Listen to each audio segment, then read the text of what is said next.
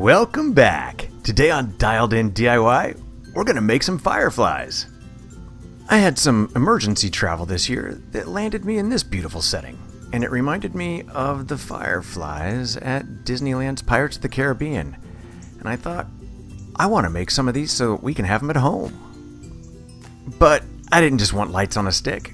I wanted lights that went on and off and moved side to side and up and down just like a real firefly. So I started working out how I could make them for myself.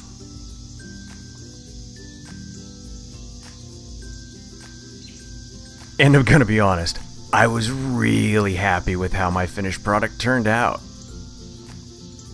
So much so that I want to teach you how you can make these. You can use them inside the house or outside if you prefer them there as well.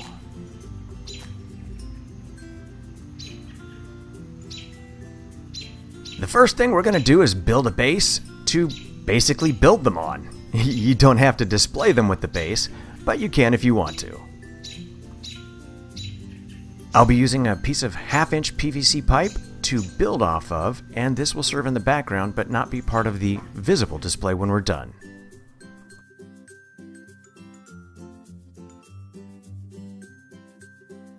This next step is basically like building out the arms that are underneath an umbrella, well, at least half of an umbrella, because these wires are just going to stick out of the top of the PVC pipe to make a half-circle arc to suspend our fireflies from.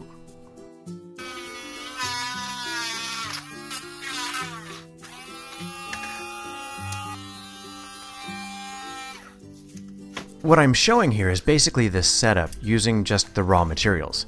You'll note, however, that these wires and the PVC pipe are gonna stand out pretty brightly in the dark, so before I finish, or actually move on to the next step, I'm going to be painting them with a flat black primer spray paint.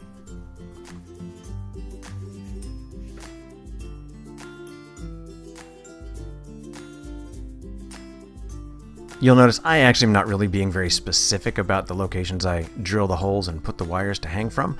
I'm just making sure that they spread out enough so that when I do hang the LEDs, which you'll see in just a little bit, that they can stay separated.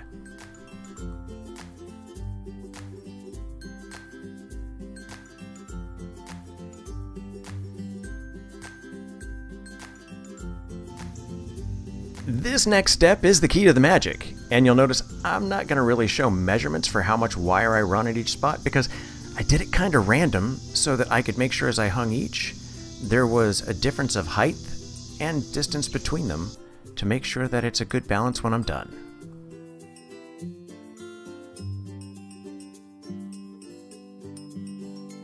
The way I'm demonstrating this here is different than how I made all of the rest of them, and I'm doing it so that I can basically just show you the layout of how I get the wire where I want it to be. I'm actually going to be running the wire from the base or the post point out to the first spot where I want to hang an LED from. I will then cut that wire and connect it to my LED before I move on to the second one.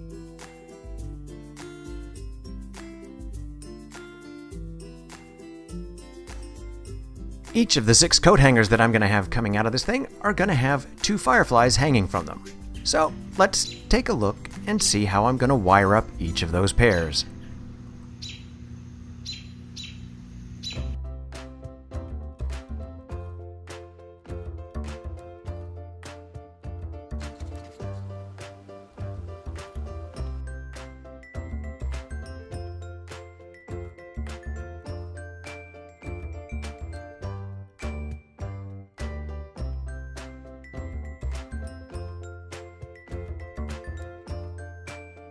So, are you interested in making something like this, but you're not quite sure how to work with LEDs? I think I can help you out there too. I do have a series of videos about how to set up, use, and provide power for individual LED lights. If you're interested, you can find links to all of the videos I mentioned today in the description below.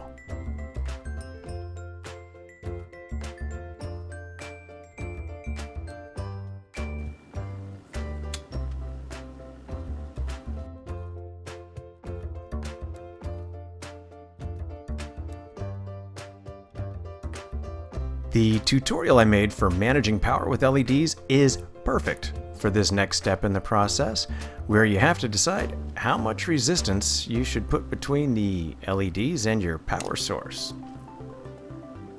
There are ways to connect your power source without using resistors, but I really do like doing it to protect my lights.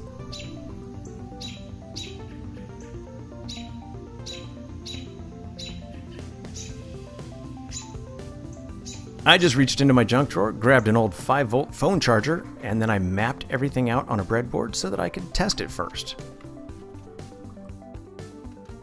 You definitely don't have to do something like this, but I did it so that I could also show you, with each of these pairs as I complete them, that they light up if I connect them to the already created breadboard. And for yet one more shameless plug, I've got a video on that if you'd like to. Feel free to check out how to use a breadboard, also linked in the description below.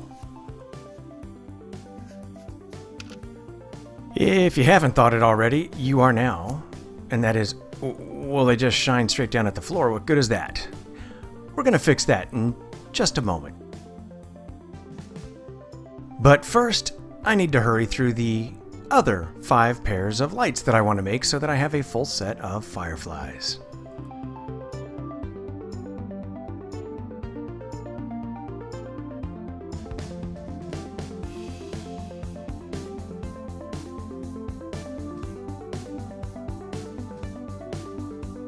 Well, okay then. It's time to get these little bugs ready for flight. And that involves the use of some simple EVA craft foam.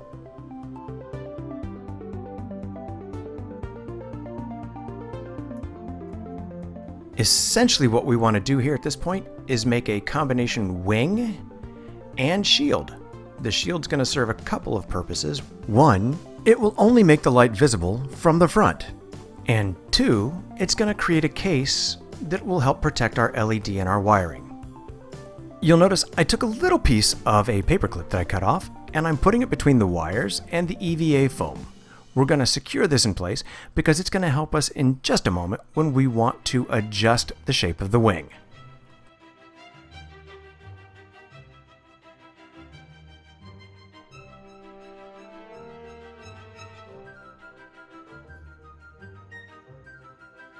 This really doesn't take a lot of hot glue, you just need enough so that you can seal the edges. You do want to make sure to put just enough over that wire though, so that little piece of paper clip, so it doesn't slip sideways in a moment when you're trying to bend it. By giving our shield slash wing a little bit of a shape or a curve to it, it actually will allow it to catch some breeze and twist and turn and bounce and give it a look as though it's actually flying and fluttering around. This is exactly what we want so that it will look a little bit more natural. Okay, the home stretch. The only thing we have left to do is connect everything to power and then set up our display wherever we want to show it off. Unfortunately, when I first finished this project, the weather service reported incredibly high winds coming, and I couldn't put it straight outside. So I tried it out in the garage first. Turns out this was a huge hit. Everybody in the family loved it, and I've been having fun showing it to anybody who'll stop by and take a look. For comparison, let's take a look at it inside against a dark backdrop. Even though there's light in the room, some of the wires start to disappear against the dark backdrop, and everything else begins to disappear as it gets darker too.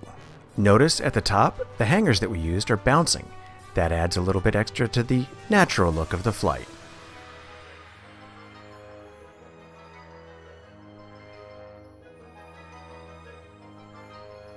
I want to thank you very much for taking time out of your day to fly on in and spend a little bit of time with me while I flutter around with these fun Fireflies.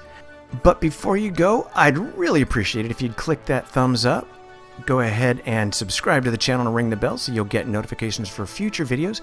Please do feel free to check out playlists for other things you might like, including any of those tutorial videos from earlier in the video. And as always, please do remember to come on by again because there'll be plenty more dialed in DIY to come.